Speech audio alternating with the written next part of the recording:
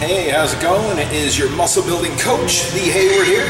And today I have a question from Charles, and he's wondering why different cable pulleys feel different when you're in the gym. And what I mean by that is you have basically a single pulley stack and then you have a double pulley stack.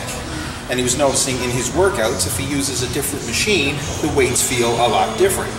And basically this just has to do with leverage and the physics of pulleys, because obviously a single pulley setup such as this one, where we only have a pulley at the top, is going to feel a lot harder than a multi-pulley system, which you find in most cable crossover stations. And in this one we have numerous pulleys. I mean, you have a pulley up top, pulley here in the middle, a pulley on the bottom, and all those cables are interconnected. So that's going to take away from the weight on the weight stack.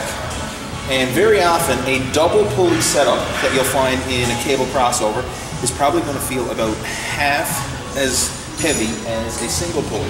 So just keep that in mind when you're doing your workouts.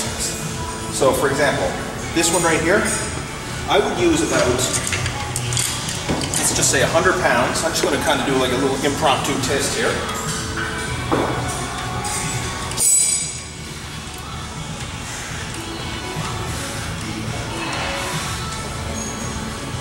Alright, now I have 50 pounds on this one.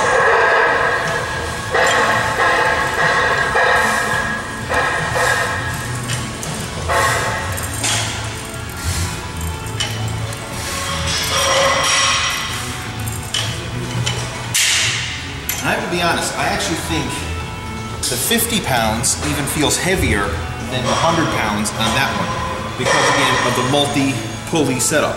So just keep that in mind again when you're doing your workouts, and you can't compare the weights from one machine to the next. So if you are trying to track your progress and keep a training log, which you should be, write down the machine that you're using as well as the exercise.